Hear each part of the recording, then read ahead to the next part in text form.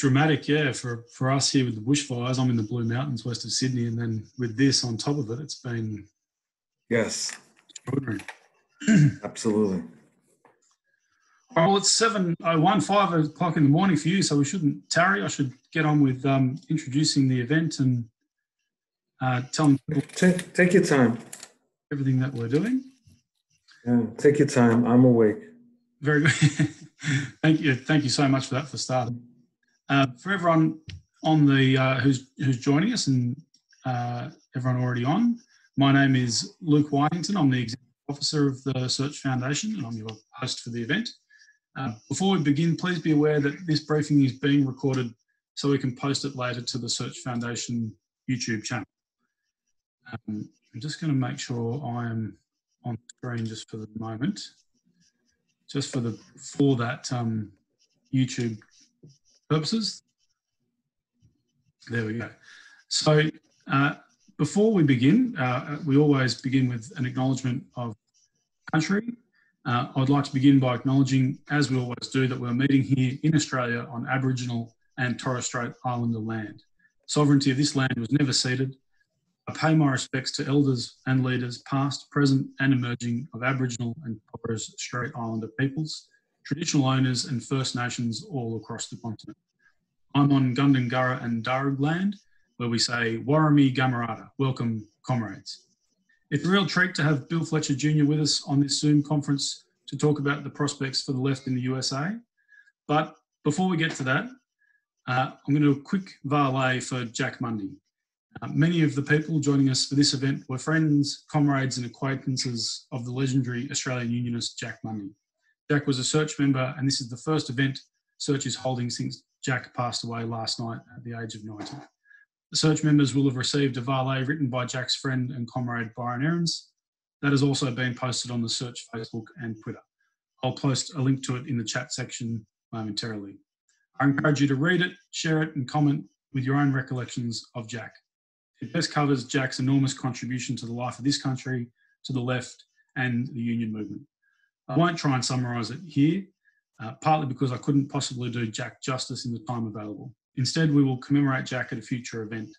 Details of the commemoration event will be shared as soon as we have them. Suffice to say, at this point, condolences to Judy Mundy particularly, and all of Jack's family, his friends, comrades and colleagues. We won't hold a moment's silence now. There'll be time for that at a later date. So now we're going to talk union business and politics, and I think Jack would approve. First, I'll tell everyone about the event, then I'll give a 30-second intro to Search and then a 1-minute introduction to Bill Fletcher Jr. Bill will then speak for around 25 minutes. After that, we will have questions, which I invite you to submit in writing in the chat section to me directly. We will wrap up on the hour, although we may go a little bit over time if Bill's happy to do that. When you can hang up or stay on the line for a few minutes to listen to a song, which is rapidly becoming a favourite part of these briefings, judging from the feedback we've received after recent talks. To enable us to run this efficiently, all participants will be muted unless called upon to ask a question. After you have asked your question, please mute yourself again. The chat section is limited to messages to me as the host, otherwise I won't be able to collate questions coming through. At the end of the meeting, you will be able to message everyone, including Bill, and post any links or points you would like to make. However, if you would like to discuss what is being said during the event, you can comment on the Facebook event page discussion board. I'll post the link for that in the chat section shortly. You'll have to use Facebook and Zoom at the same time, but hopefully that's not beyond your tech capabilities. So a quick intro to Search. Search is a membership-based democratic socialist organisation that links and enables socialist activists across political parties, generations and movements all around Australia. We have members coming out of different and diverse backgrounds and interests, but we have common aims and values, summarised in our aim of democratic ecological socialism. We run socialist education programs, publish news and views on Facebook and at search.org.au, and we put on events like this one. I encourage you to like the Search Facebook page to keep up with our events and go to search.org.au if you are interested in applying for membership, or simply get in touch with me to talk about what Search does. Our contact details are on our website and our Facebook page. So to introduce Bill.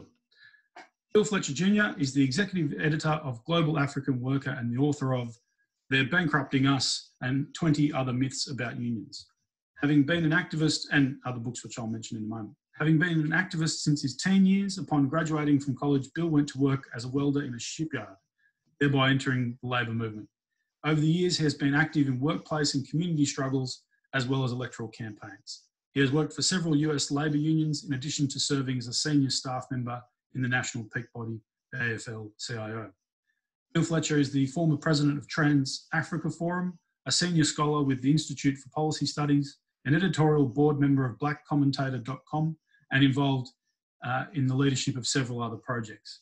He's also the co-author with Peter Agard of The Indispensable Ally, Black Workers and the Formation of the Congress of Industrial Organisations, 1934 to 1941, and the co-author with Dr. Fernando Capazin of Solidarity Divided, The Crisis in Organised Labour and a New Path Towards Social Justice. He's also published a mystery novel, The Man Who Fell from the Sky, and of interest to many search members, he's the author and co-editor of a book on the legacy of Amilcar Cabral, the leader of the independence movement of Guinea-Bissau and Cape Verde. The title of that is Claim No Easy Victories. We'll post the link to that on Facebook in the chat section shortly.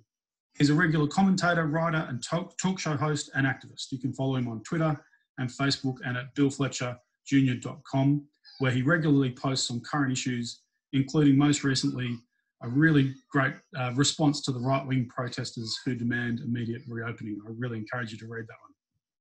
Tonight, Bill will discuss how the US left, Labor and progressive movements are responding to the Trump administration's hardline right agenda to remake the USA in its image. He will speak broadly on questions such as what are the left's prospects and priorities, how can Trump be defeated, what has the Bernie Sanders movement achieved, and how could the left influence a potential Biden Democratic administration. So thanks again for joining us live at 5 a.m. Over to you, Bill.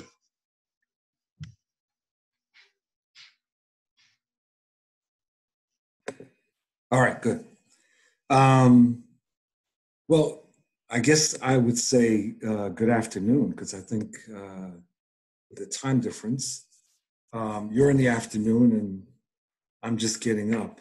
So forgive me that I'm not exactly chipper as a chipmunk, but it's really good to be with you.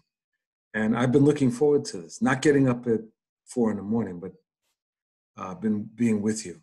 I was trying to think of the best use of your time because everything that I'm being asked to address could take us several hours.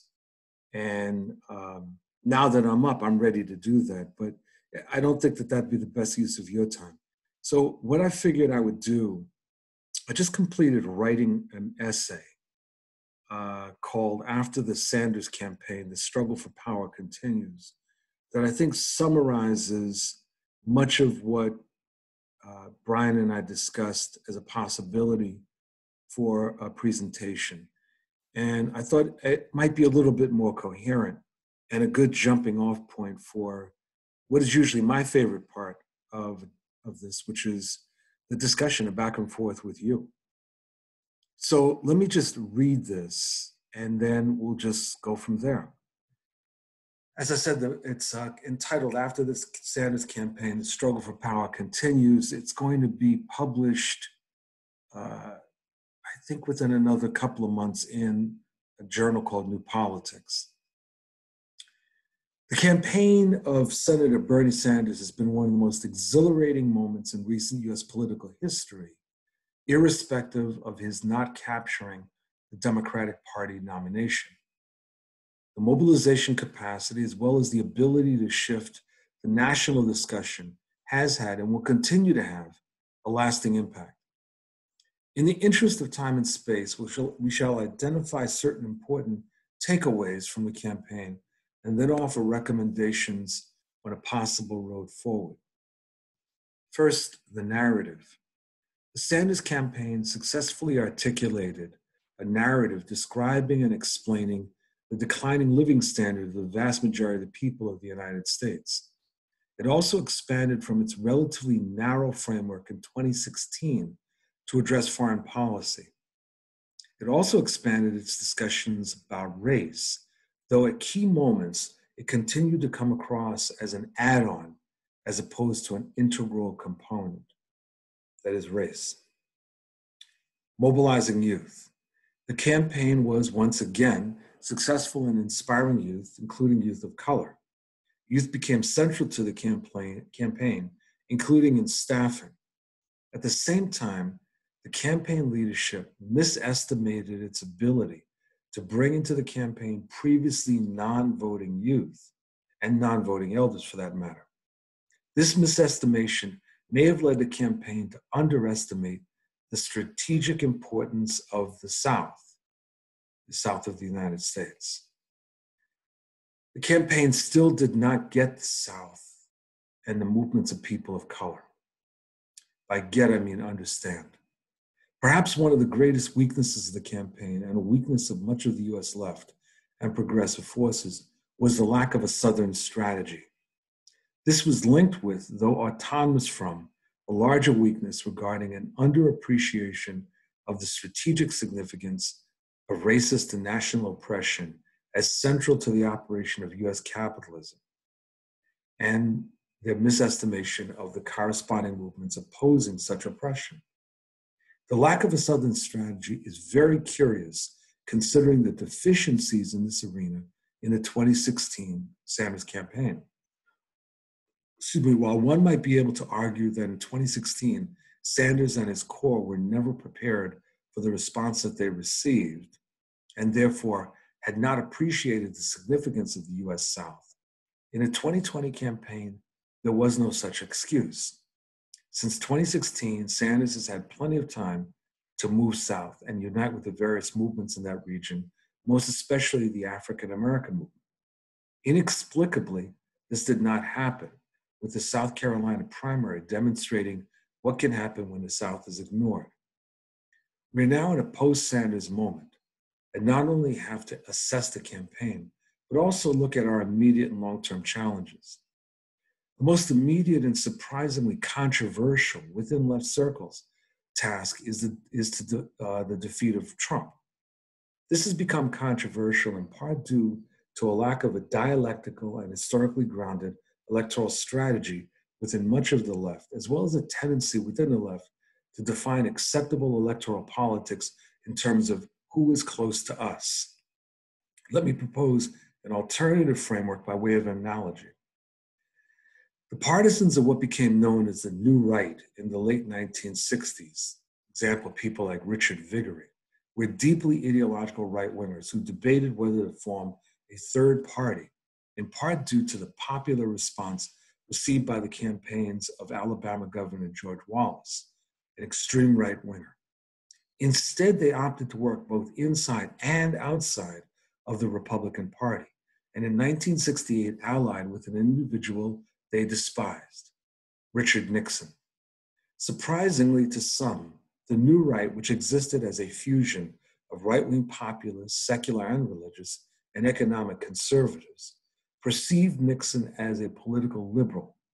Nevertheless, they were prepared to unite with him as a means of advancing their agenda. What form did advancing their agenda take? Through measures such as court appointments, the use of the media, appointments to agencies, and a greater role in the Republican Party, the New Right expanded its influence.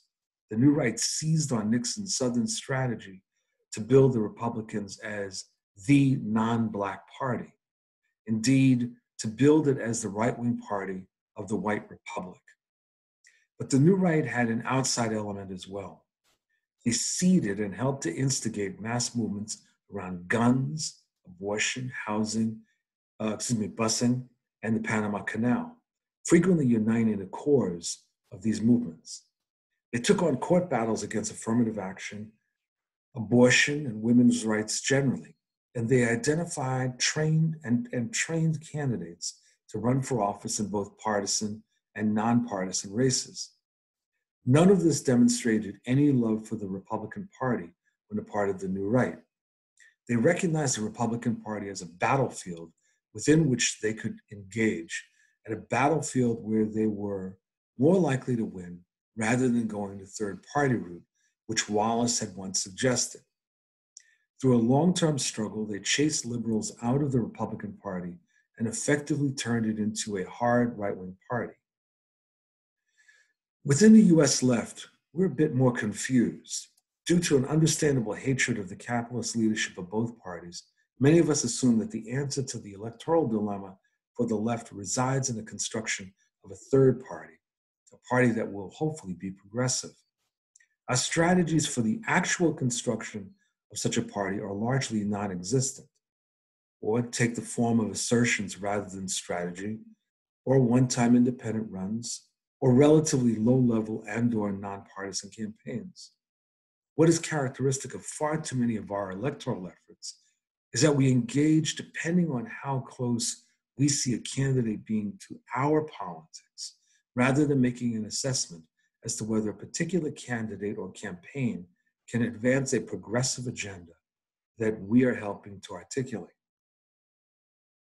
It is this disconnect which makes it difficult for many progressives to understand the support from large segments of the right that someone like Donald Trump can receive despite his many foibles.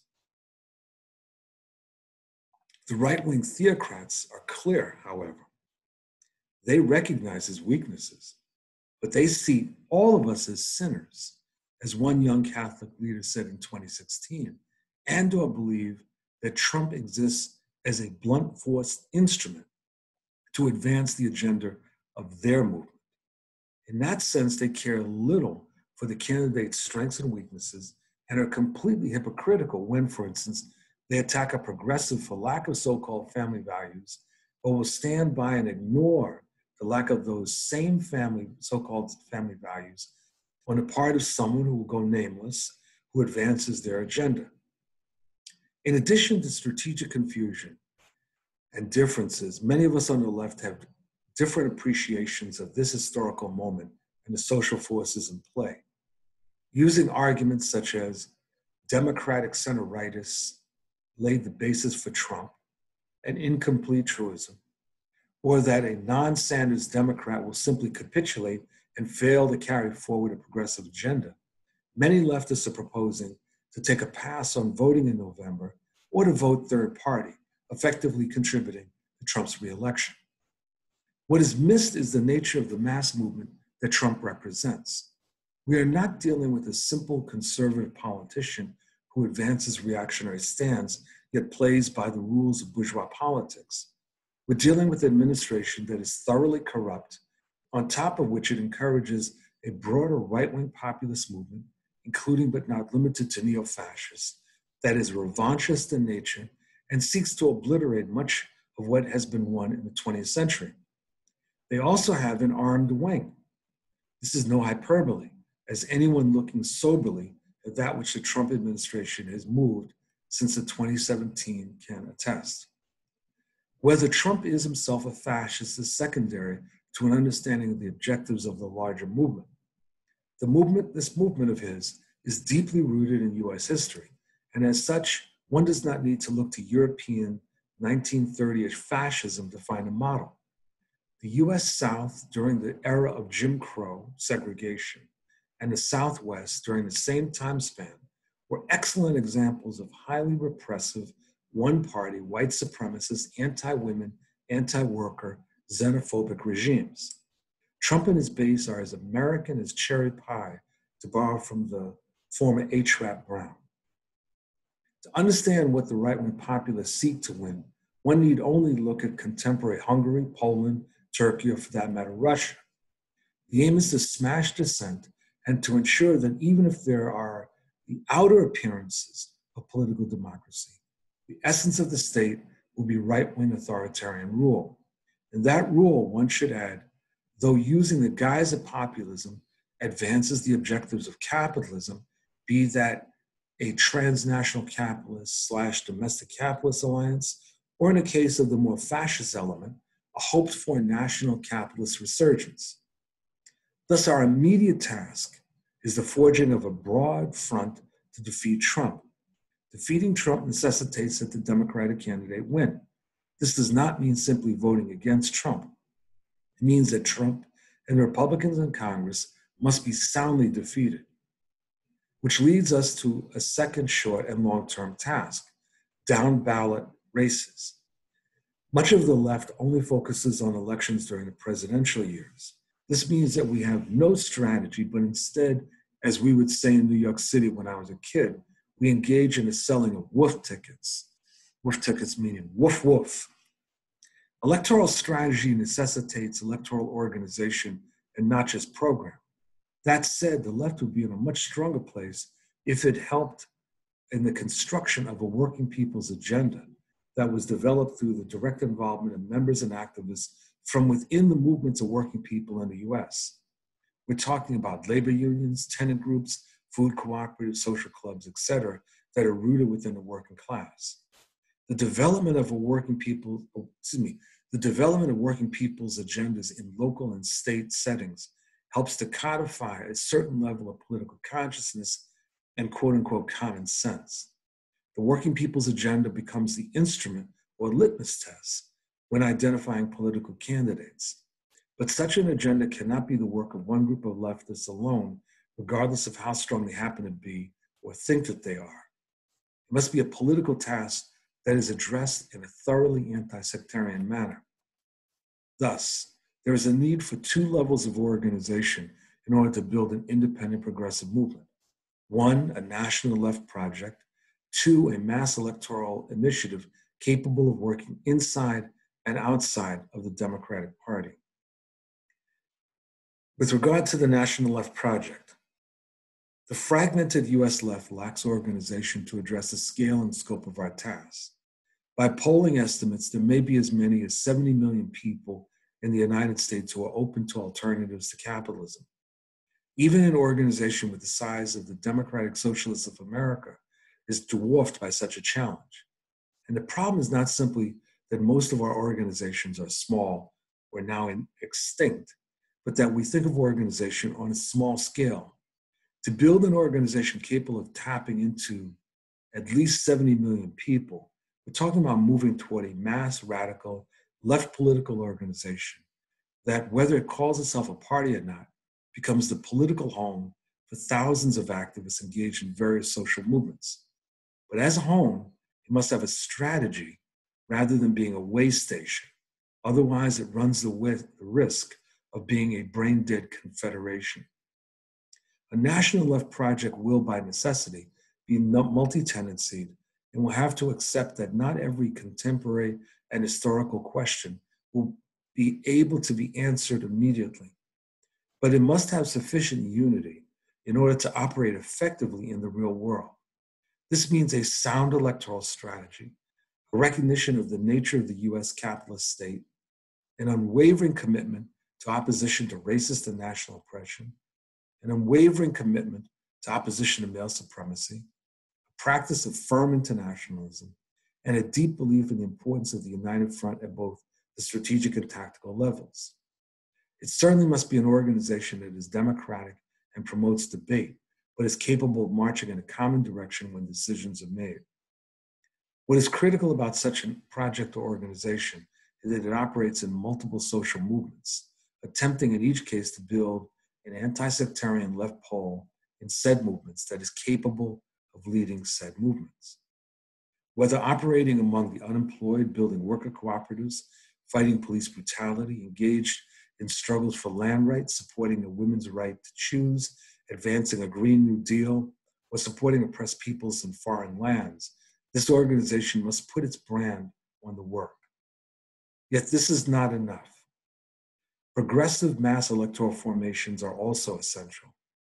Organizations such as the Working Families Party, the New Virginia Majority, California Calls, the New Florida Majority, and Progressive Democrats of America are all examples of formations engaged in work inside and outside of the Democratic Party. These are not organizations of the Democratic Party, but what could almost be described as non-party parties or independent political organizations that have or are developing clear constituencies and base areas, and through that, moving a progressive majoritarian agenda. The Democratic Party is only a battlefield rather than the final goal. The Sanders campaigns of 2016 and 2020, much like the Jesse Jackson campaigns of 1984 and 1988, inspired millions with the vision of an alternative politics and an alternative political practice, breaking from both cynicism and traditional political liberalism. Regardless of the outcome of the November 2020 elections, the tasks identified here must be fulfilled. Otherwise, the US left will continue spinning, this time into the heart of the maelstrom. So, thank you. I will, if you'd like, just open it up to questions. Thank you. We've got a fair few questions coming through. People should continue to send them to me via the chat section. I've got a question from Sue, which is quite a bit dramatic. I don't know if I can get Sue on the unmute her and put the video on her just at this point. But I'll ask the question on her behalf. You know, I can see why she's asking this from the news images we get, which is, do Bill see the possibility of civil war in the United States, of perhaps civil, severe civil unrest? There seems to be little appetite for differing sides to listen to each other, and your populace is armed. Seems like there's a bit of a shoot first, ask questions later attitude.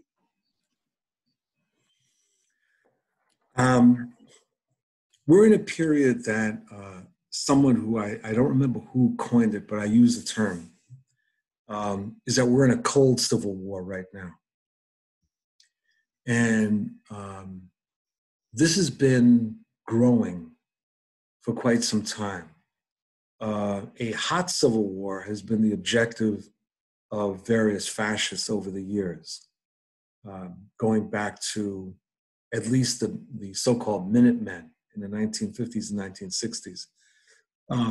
But you could see it in the 1980s with the proliferation of neo-fascist groups in the United States, in the Midwest and in the Northwest. Groups like the Pace Comités, the Aryan Nation, and others.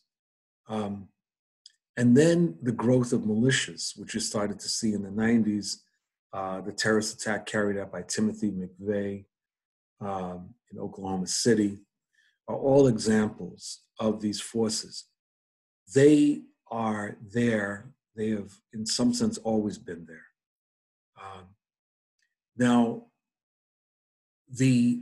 what has happened over time is that the Republican establishment, as it has moved further to the right, and as the forces that I identified as the new right became successful in hardening the right-wing character of the Republican Party, the Republican establishment became very opportunistic in tapping into right-wing populist sentiment and movements, assuming that they could control this movement. And the metaphor of Frankenstein, Dr. Frankenstein and the monster, is very applicable here, in that Dr. Frankenstein, according to the story, believed that he could create life from death.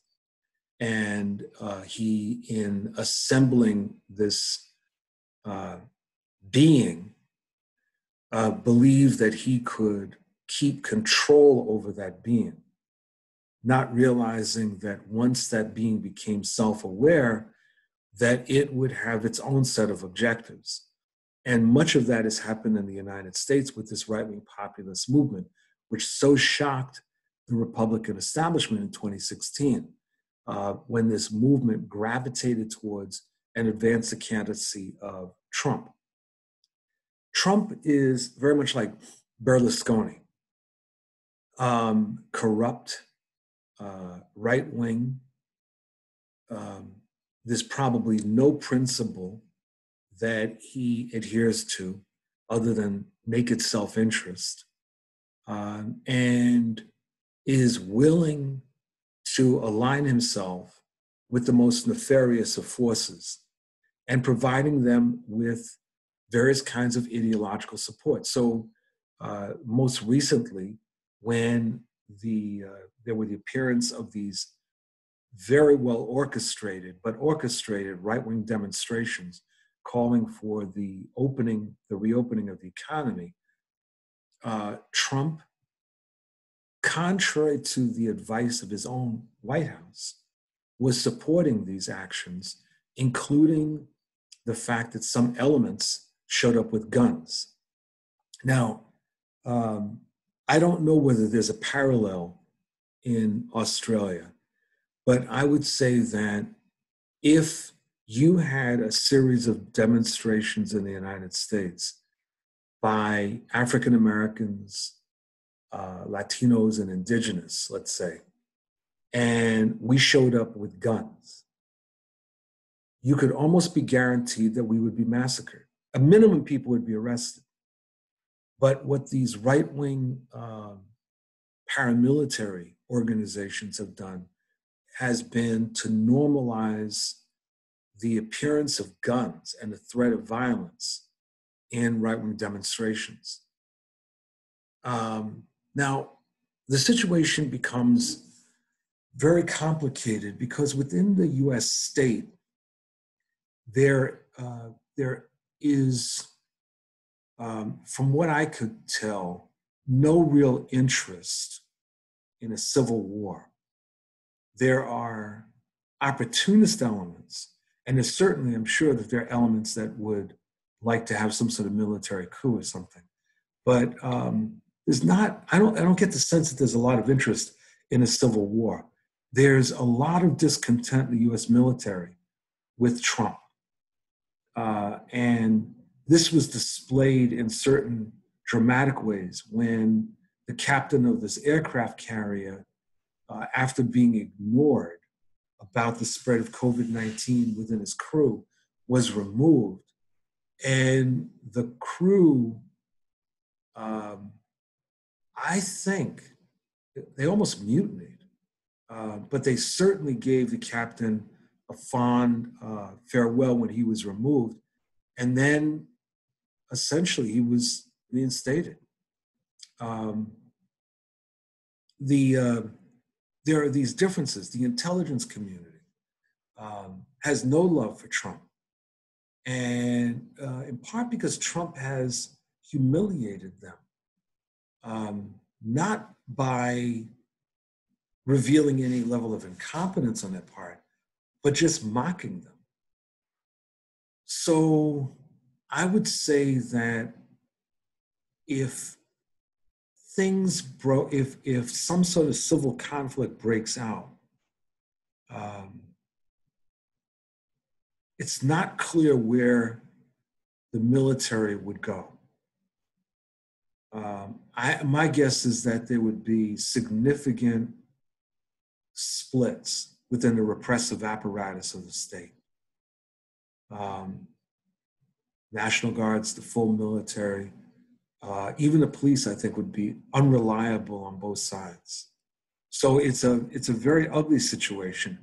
And this is one of the reasons that the defeat of Trump becomes so important, and my tolerance for elements of the left, including people associated, I'll name them, with Jacobin magazine. I have very little tolerance for what I think to be an amateurish look at the political scene. It's a long answer, forgive me.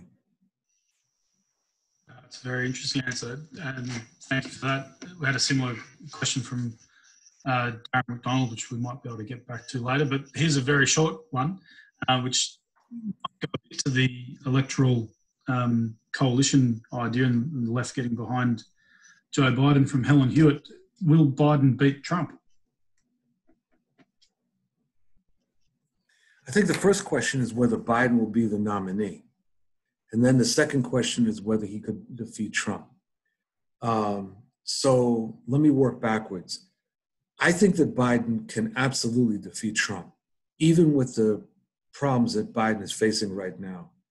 And I think he can defeat Trump in part because this election will in large part be an election between sanity and insanity.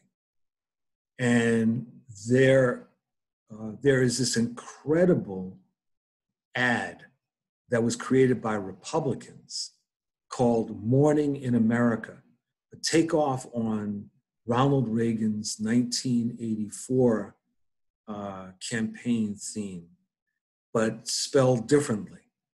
These folks spell mourning M-O-U-R-N-I-N-G, and it is an unbelievable denunciation of Trump.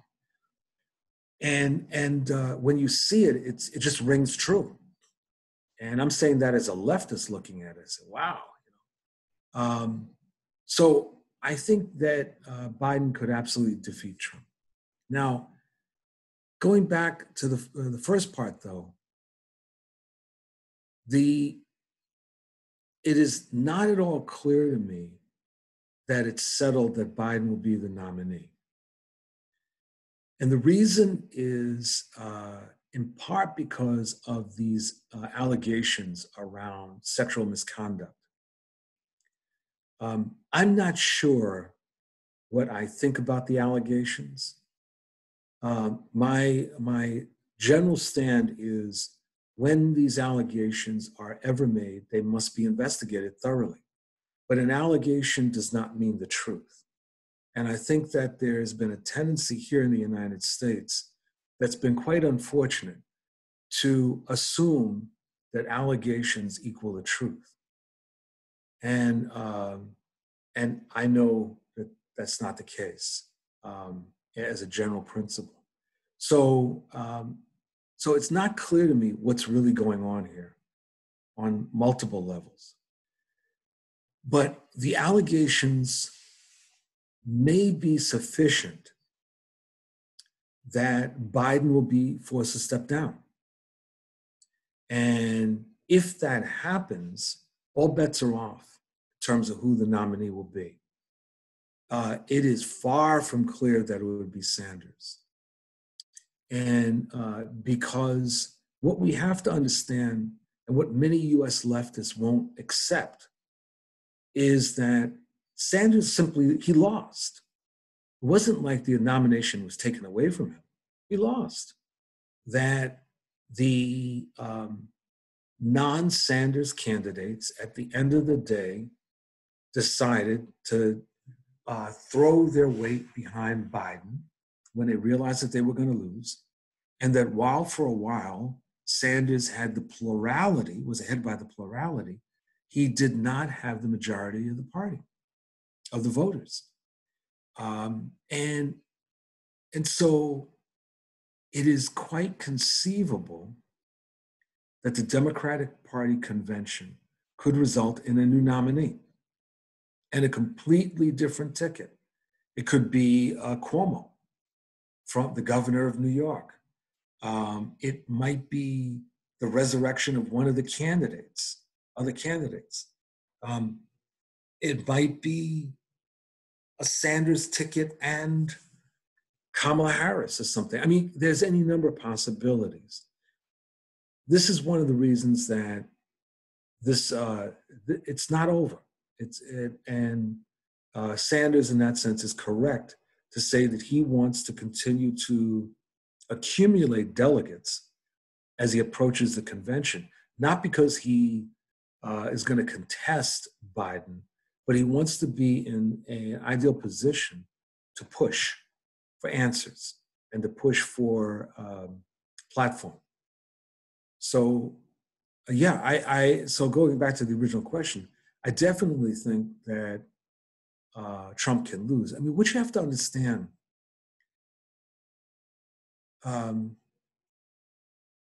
my starting point is that about 25% of the US electorate is worthless. I call them zombies. And as a student of zombies, I can tell you a few things about zombies. Once a human becomes a zombie, they never can return to being a human. And if you doubt that, watch any good science fiction movie. Once a zombie, you're stuck as a zombie. And the thing that we have to understand is that there is perhaps 20-25% of the electorate that really are bad, that are thoroughly right-wing, that are not convincible of anything. Jesus could make a reappearance walking side by side with Lenin, and that would not change the attitude of the core of the Trump movement. So you've got that to begin with. Then you have other kinds of people around them that, for a variety of reasons, have been very influenced by Trump, and particularly based on issues of race and immigration. And also based on the fear in the middle strata of being crushed by both the people at the bottom and the people at the top. Now, in this situation appears COVID-19, and the level of incompetence demonstrated by the Trump administration has really been unbelievable. I saw something, I can't remember, some right-winger speaking favorably of Trump said that the response of the administration has been unprecedented. And actually, they were right. There has been never an administration, as far as I can tell, that has been so completely incompetent in its response to a disaster as the Trump administration. And this has scared people. Trump has basically thrown up his hands and left it to the governors. And as in a recent article in the Atlantic magazine put it very clearly, that once Trump and the Republican leadership realized that the disproportionate numbers of people dying and suffering from COVID-19 were Blacks and African Americans and Latinos, poor people, working people, they became less concerned about this crisis. And I would argue are implementing a social Darwinist approach. This scares a lot of people. And it appears to even be scaring many of his supporters. So this election, regardless of what the polls may say on any one day, is far from over.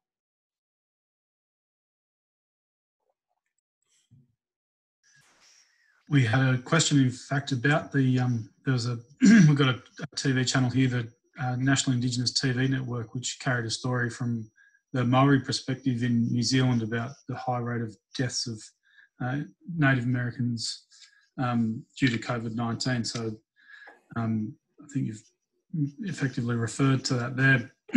I have a question from Pat Hovey. Hopefully Pat is all right to ask that directly. But unmute myself.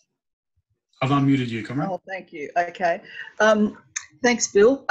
My question is, what's the role of the organised labour movement in a campaign to defeat Trump? And I'm thinking rather than just of that cult of personality that Trump is, but the very wide community support that he seems to have, which is so alarming to people, on the left and the progressive movements. And I have, just to add to that, a question from Dan, who asked, on a similar line, in order to defeat the right, what do you think unions should focus on to gain votes for the left? So the role of the unions and what you think they should be focusing on. Okay. Before answering that, you mentioned the indigenous, and let me just add to my last comments that there are tribes in the United States that are possibly facing annihilation as a result of COVID-19. And that is getting very little media attention. In terms of the questions, the answer to this is complicated because there's sort of a pre-COVID-19 economic collapse answer and then a current answer.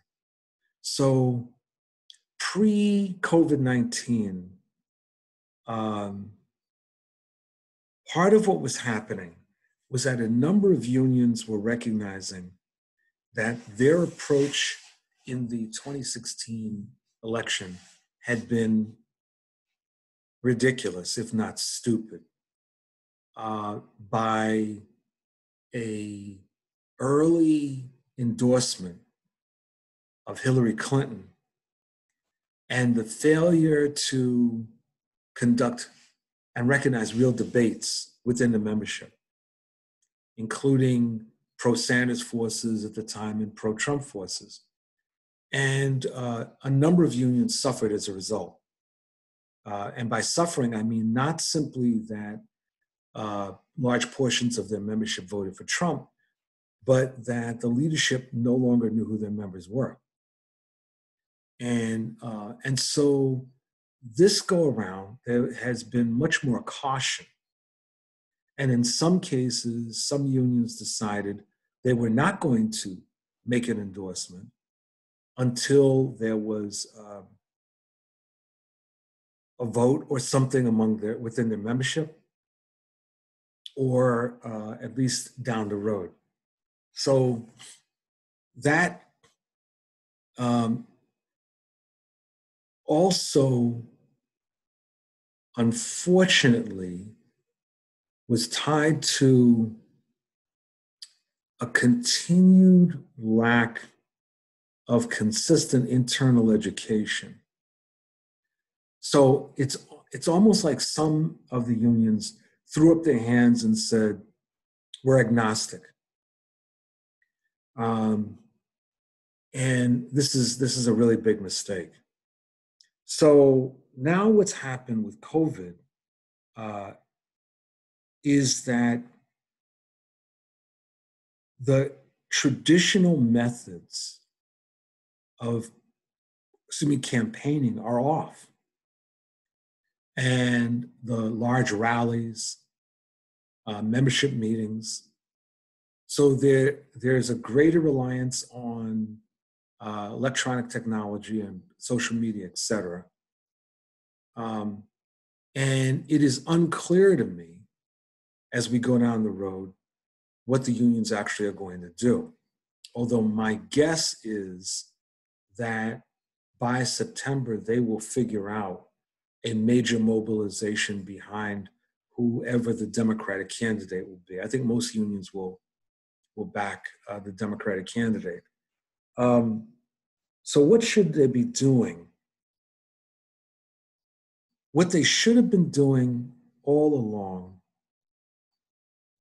is engaging our members in real discussions about the dangers of right-wing populism, including issues about race and gender and xenophobia. And the problem is that the problem is illustrated by the way most unions have traditionally dealt with trade policies. The articulation of protectionism ends up fitting very well with Trump's rhetorical agenda. So much so that in 2016, you had a real problem in the ranks of the unions where members were saying, well, wait a minute, Trump is saying what you guys have been saying. And because the unions had narrowed their critique of neoliberal globalization largely to trade policies, they were befuddled. So the education around right-wing populism has to be much more comprehensive. And so that's one thing. There has to be a demonstration, and I think we can do it through what's happening in response to COVID, of the cavalier nature of this administration with the lack of attention to personal protective equipment, the willingness to sacrifice people on the altar of capitalism. I mean, these are all clear for all to see. And the union movement can play a great role on that. The union movement should, at this point, be leading a broad united front against Trump and against these various policies that have been conducted right now by his administration in response to the crisis. So that means really leading campaigns around things like some sort of guaranteed income, free healthcare, a moratorium on mortgage payments and rents. And I think that these are the kinds of campaigns that can energize the base and point them in the right direction. But here we run into a tactical problem. In this period of COVID, how do you do all this when we're supposed to be socially distancing ourselves? Because unless you want to take the point of view of the lunatic right, which is that we don't really have to worry about people getting ill, or that COVID-19 is really just a bad flu, we have to be concerned about people getting sick. Now, some progressive forces, including some unions like the National Nurses United, have not let COVID-19 stop them from mass actions. The mass actions are just highly disciplined.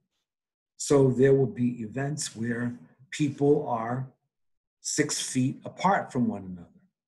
I guess that's like 2 meters or something, separating one another, and doing that in a very disciplined way.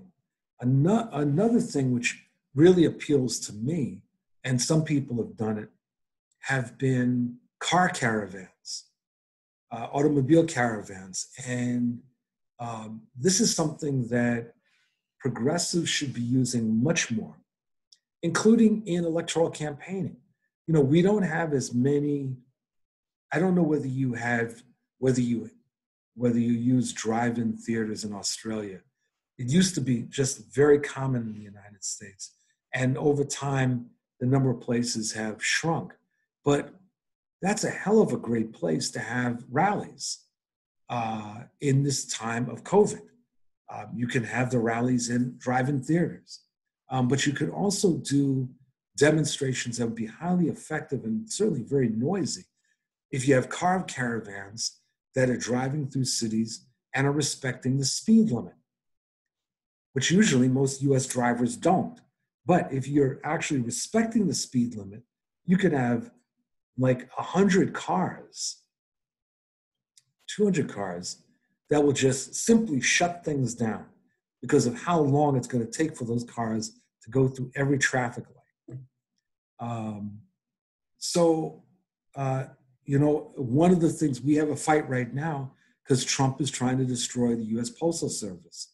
And one thing I suggested to someone from one of the unions was that there could be a car caravan that goes to Washington, D.C., from all over the United States and basically surrounds the White House and, you know, and Capitol Hill. So we have to be innovative. And so there's many things that the union movement can do. Now, we have no idea what's going to happen with COVID-19 this fall, or for that matter, this summer. My prediction is that the way things are going right now, I think that the economy is going to be reopened, irrespective of what the public health authorities are saying. The argument is going to be the argument that's been raised since the beginning of March, which is that we can't shut down permanently and people are going to die. And the strong will survive. And I think that because of who is being affected by this disproportionately, there will be a willingness to reopen the economy, reopen various things that right now are closed, and try the pretense of normality. Now that may mean a return to rallies. Now, if the COVID reemerges in the fall, all bets are off. And that includes the possibility that Trump might try to postpone the election,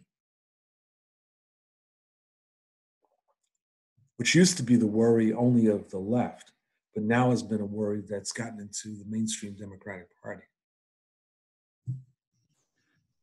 Very interesting you mentioned that. We've had quite a few questions that have just come through on that. In fact, we're getting so many questions that now that we're 5 minutes to the hour, we might not be able to get to them all. But I have a more... My time is flexible. You're okay to go on for a little bit? Yeah. All right. Yeah. Thank you. Well, I will ask Ama Samaratna to ask her question, if that's okay. Go ahead, Ama. Well, I think you touched on this, actually. Basically, what are your thoughts and, I guess, criticism of the labour movement currently? What I'm experiencing, rather than the frontline workers, a whole bunch of workers are increasingly atomised because businesses are obviously spending money to isolate them. They're probably not going to go back to the way things were because it's cheaper for the businesses. How do we basically engage workers on defeating Trump, on all of these sort of right-wing rhetoric in this completely isolated environment? And this is obviously a separate group of workers that are not on the front line, but, you know, they're a big population. Yeah.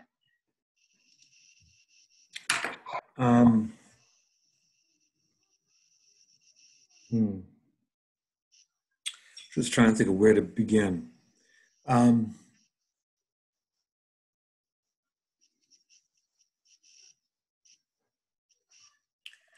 I think that, I don't know whether this is going to be a good answer, but I'll give it anyway. I think that part of what the labor movement needs to do right now, the trade union movement and the rest of the labor movement, is precisely to break down people's isolation. And that needs to operate on several levels, some of which people are doing. So there are various forms of mutual aid, which is happening around the world, of, you know, units of people making sure that everyone is getting food, that they're getting the medical supplies, that they see a human being. There's a number of organizations, like I'm actually a member of 3 unions, but one of the unions I'm in is the National Writers Union. And our chapter has begun having weekly calls using Zoom to put people in touch with one another and have discussions about various issues. And while many people are getting tired of Zoom, I think it's been indispensable. I mean, I found myself thinking about what might have happened if this was 1990. I think a lot of people would have simply lost their minds. And so I think that that's part of what has to happen. I think that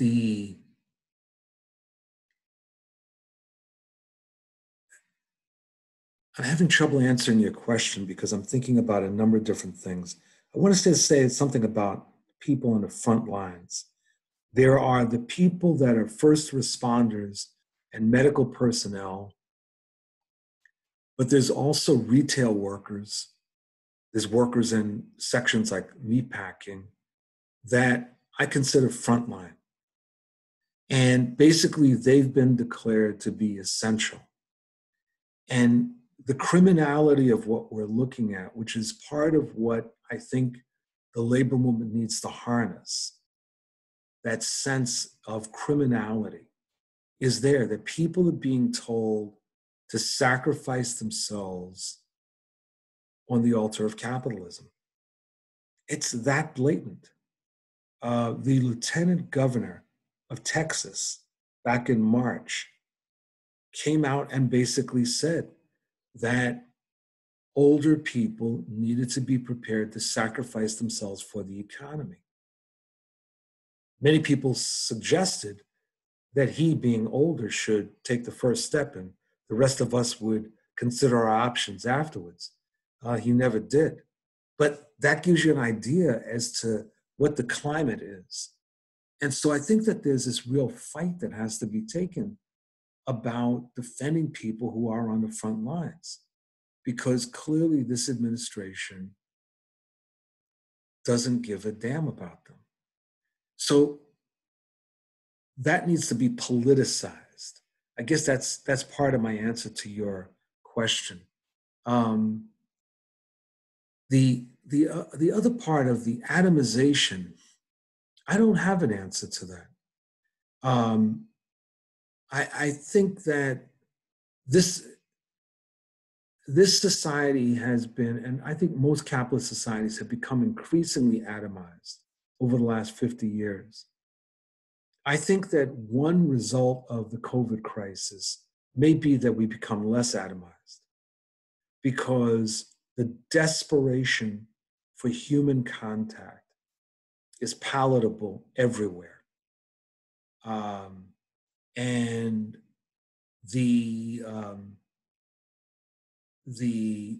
post-traumatic stress that we're going to be suffering on, I think, a massive scale is going to necessitate a lot of human contact. And that may be the only positive thing that comes out of this crisis. But this atomization, the atomization and the lack of tactical creativity, I think has created a certain level of despair.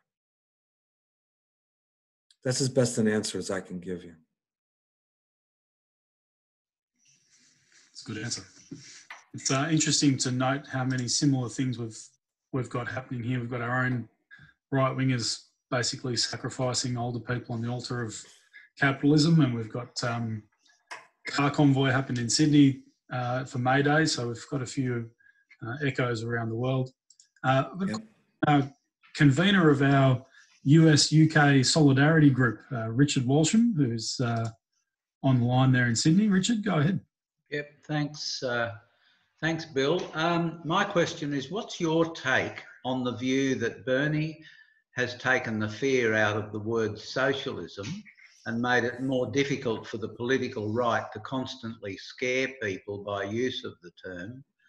Do you think there is a viable path for the forces around Bernie to continue with an effective mass presence after the election is all over, given that Bernie's talked a lot about how it wasn't just me, it was us, and that he was involved in a movement?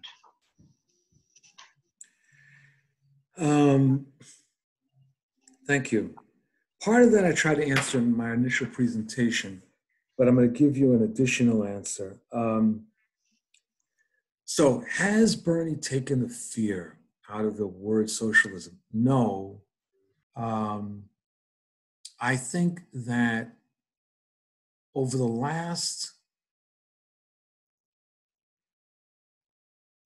the first evidence that the attitude towards the notion of socialism was changing occurred during the Obama administration.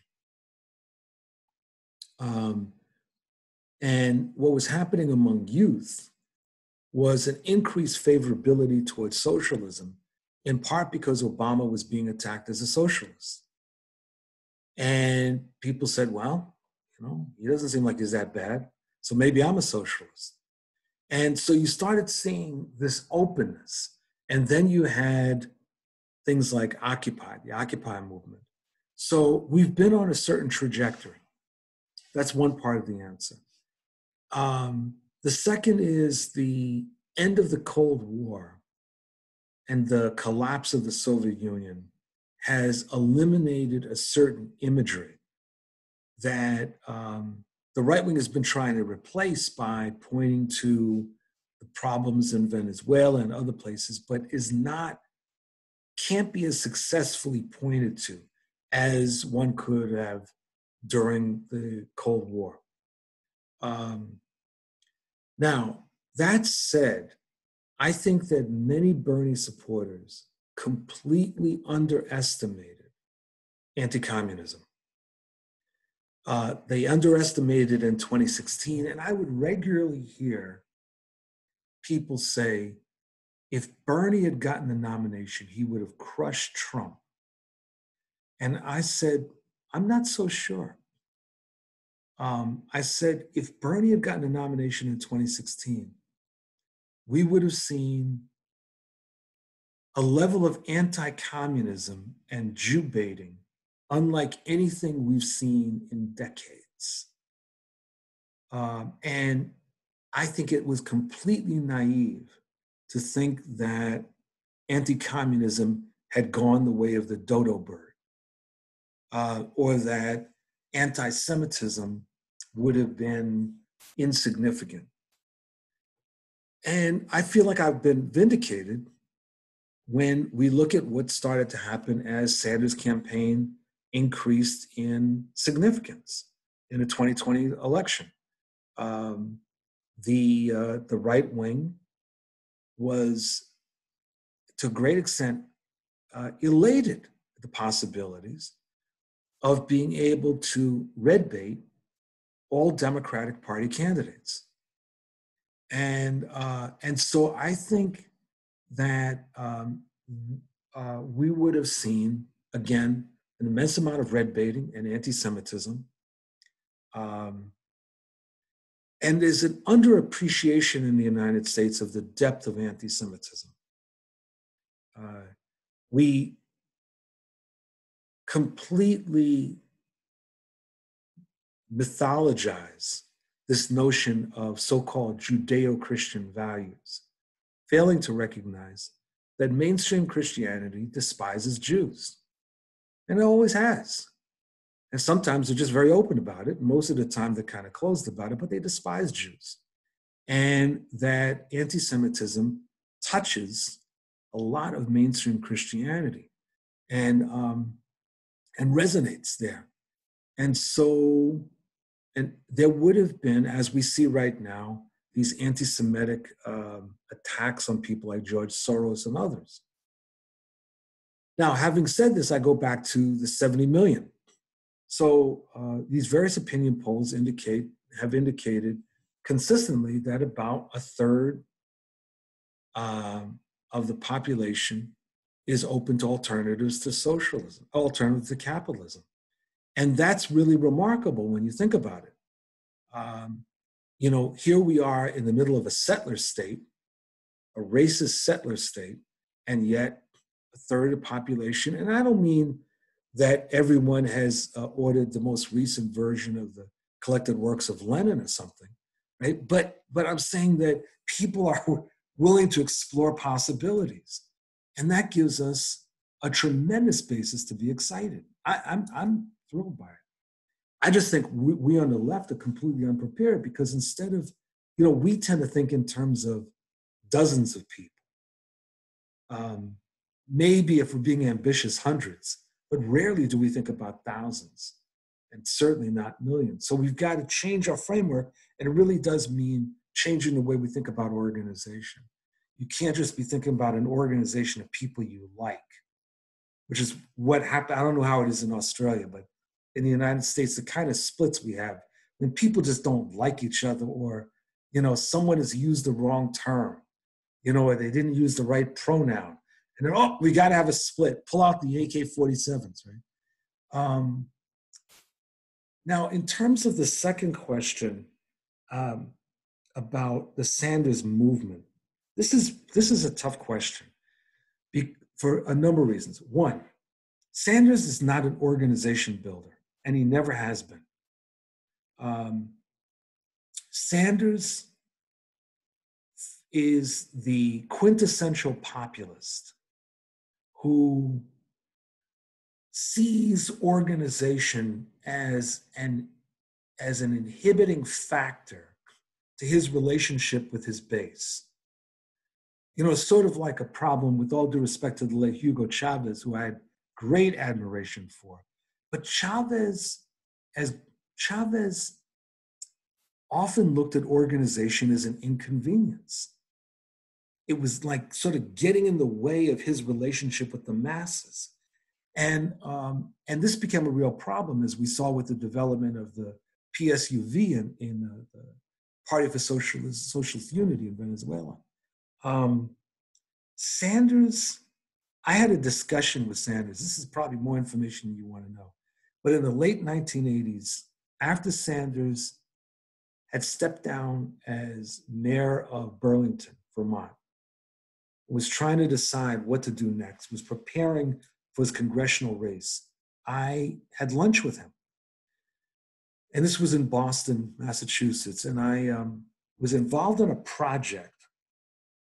And I was trying to identify people that might be interested in a sort of post-Jesse Jackson rainbow political configuration that would look at working inside and outside of the Democratic Party. And I met with Sanders to try to explore whether he'd be interested in this. And Sanders was very polite, very friendly, and did a dance that would have pleased Fred Astaire. I mean, he would not give me an answer. He just danced around the question to the point that it was clear he wasn't interested. So Sanders himself is not someone you can ever look to build an organization. He believes in the idea of organization. And we should take that and utilize that he believes in organization. But the building of organization is going to fall to other people. Now, after his 2016 campaign, he helped launch this thing called Our Revolution, which basically ended up being a failure.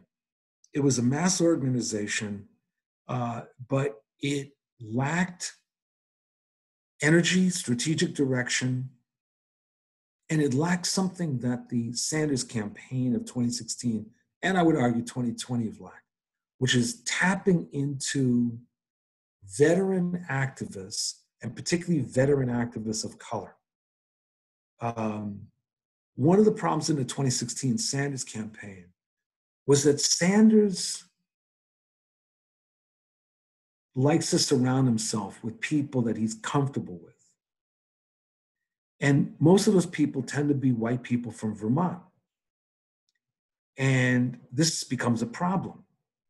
And so even though in 2020, he expanded his campaign and it became more demographically diverse, he still could not or would not tap into veteran activists of color to serve in strategic positions. They could speak for him, but not in terms of development of strategy. And so the construction of something else necessitates a rethinking of who's at the core. Now, there are a number of very interesting possibilities. I mentioned some in my remarks. There's something called the Working Families Party, which has just recently gone through an organizational leadership transition. And there's a young executive director, African-American, some younger people that are being brought in. They have national ambitions, not as a third party, but as a political force to operate inside and outside of the Democratic Party. There are these other state organizations. I mentioned one, the New Virginia Majority, that also has great potential. And a number of these organizations share the politics of Sanders. So I think that there's really interesting possibilities. But the final point is something that I learned in the 1980s in the context of the African-American-led electoral insurgency that starts around 1979 and peaked with Jesse Jackson's campaign in 1988. And that is that it is very hard to build an ongoing political organization out of an electoral campaign. That people get involved in election campaigns for different reasons than they join organizations. And one of the reasons that that is the case is that when you join an electoral campaign, there's one thing that you know with complete certainty: it will end. When you join a political organization, it's not so certain, except in a kind of ultimate sense, right? So you can join a political campaign and you can despise half of the people in a campaign, but you know that after election day, you don't have to deal with them ever again in life. And so people will join those campaigns because they believe in the issues or whatever, but then at the end of the election, just walk away. And even when the campaign has great levels of enthusiasm, the notion of capturing that into an ongoing organization is something that is very, very difficult.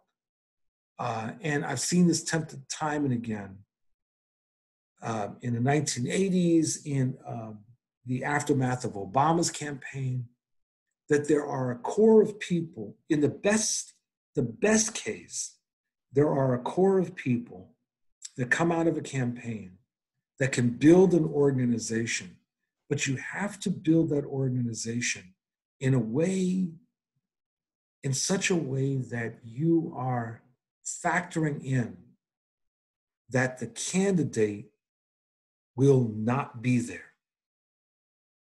That you can't build the organization based on the assumption that the candidate will be there and continue to rally the troops. The candidate is going to be moving on in most cases. And when you rely on the candidate to keep rallying the troops, you're setting yourself up for major disappointments. So I would say that the Sanders campaign has helped to energize some of these folks at the base that have been in operation and have been developing their politics for a while. And I'm excited about that. And I'm hoping that they can convene some sort of left progressive electoral front that can be an ongoing formation. And we'll see. I guess the last thing I'd say about this is that it was very interesting in the lead up to Sanders' campaign in 2020. There were many of us that were disappointed that when, after the 2016 campaign, that Sanders didn't identify some younger people and basically take them under his wing and help to advance them as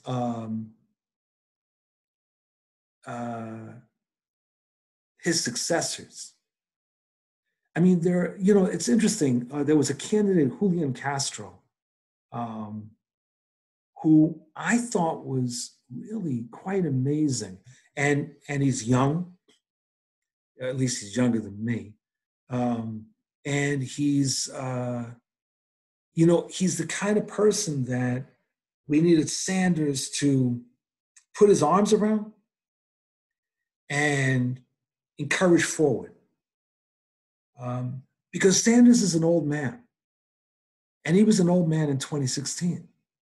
And, with all due respect to old people, there are certain habits that many of us have. And even though Sanders was able to connect with many younger people, he was very obstinate.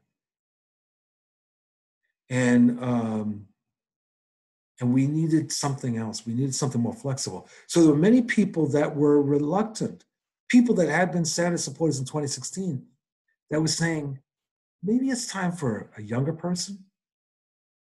But there really wasn't a younger candidate in the race significantly younger candidate who had the politics and had assembled the kind of movement that Sanders had.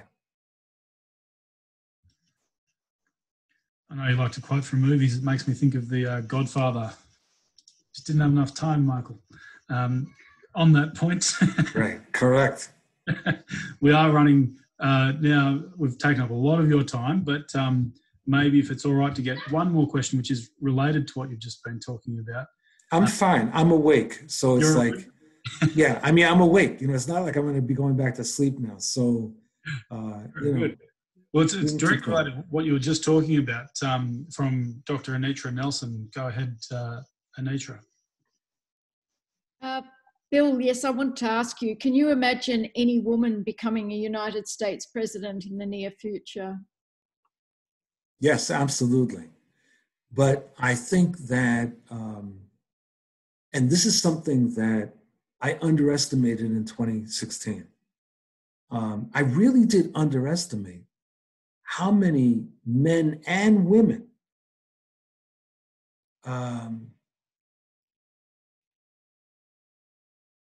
have believed that it is unacceptable for a woman to be president. And you know, in the 21st century, I mean, it's like you look around the world and you see country after country with women as presidents or prime ministers. And yet in the United States, you have a significant constituency that says no. And the way that it plays out and has played out, I've noticed in the 1980s when Walter Mondale picked Geraldine Ferraro to be his vice presidential running mate, the attacks on her were really remarkable. I mean, it was not uncommon, forgive the expression, for people to say, Ferraro is nothing but a bitch. Now, there was no political backing to that comment. You know what I mean? It's not like someone says, well, Ferraro did this and that and this, and therefore she's a bitch. It was just as if that statement should summarize everything. The attacks on Clinton, Hillary Clinton, and this is where I've differed with some folks on the left. There were many folks on the left who took the position that the attacks on Clinton were largely driven by the hatred of neoliberalism and the hatred of the dynamic duo of Bill Clinton and Hillary, and such things. And while that was certainly a factor,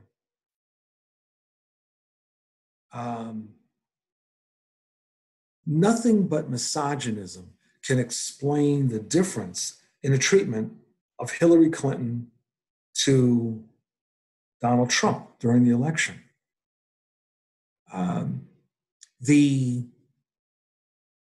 For example, during one of the debates, Trump was hovering around Hillary. Now, if Hillary had turned to him and said something like, who the hell do you think you are? Right? People would have said, oh, what a bitch, right?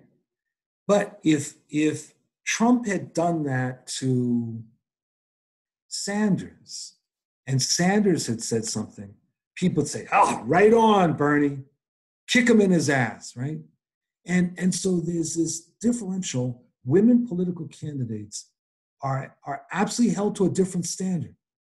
And it's the parallel is with Obama, which is that Obama was constantly worried about being perceived as the angry black man. Because you see, black folks can't get angry. We are not permitted to get publicly angry. Anytime we get angry and express outrage, we are portrayed as being irrational, have a chip on our shoulder, or whatever. Trump can be xenophobic, he can be obnoxious, he can be openly misogynist, and people say, oh, that's just how he is. You don't have to like him, you just have to like his politics. And so for both women and people of color, there is this standard and these parameters that we're operating within that make it really difficult. And so the answer, going back again, is yes, a woman can be president of the United States. I'm convinced of it.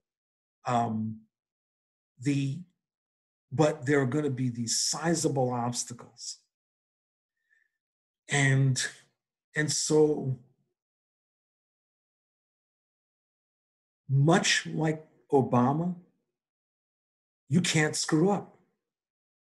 You simply can't screw up. And I realize that holds someone to a very high standard. But let me give you an example. Elizabeth Warren really screwed up when she, the whole way she handled the Native American question. Claiming Native American heritage. Well, now, let's just be clear. A lot of people have Native American heritage. I do, right? But I don't walk around saying that I'm part Shawnee, right? That's not my identification. It's part of my bloodline. But you'd never see that on an application. And that was like a major screw up.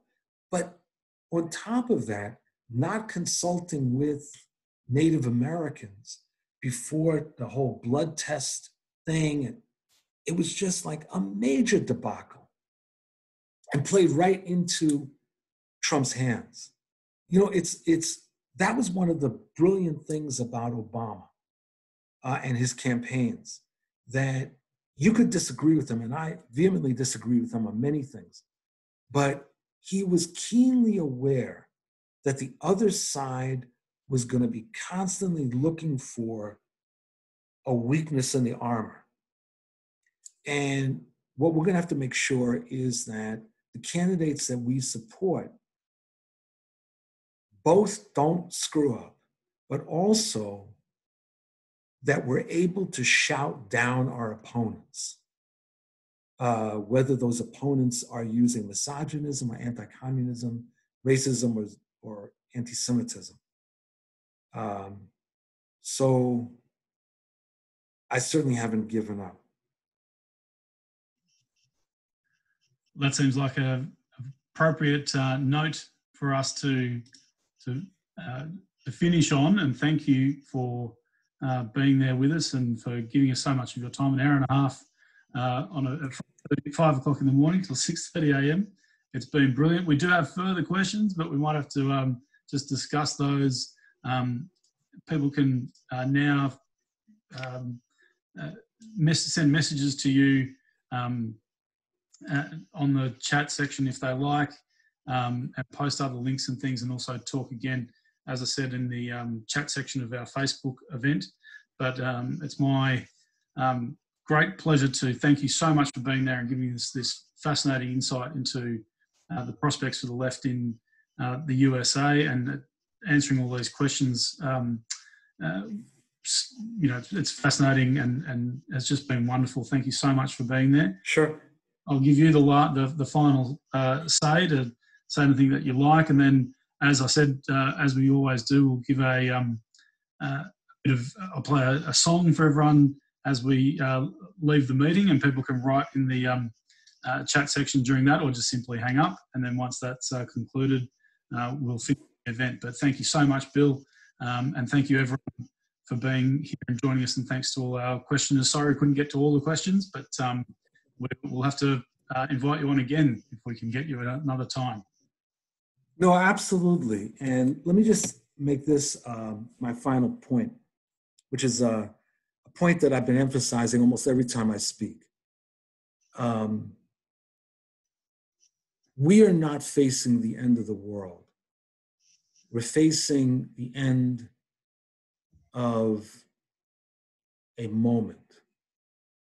And one of the big problems on the left is that the response of too many leftists to the COVID-19 / economic collapse has been one of apocalyptic thinking and writing.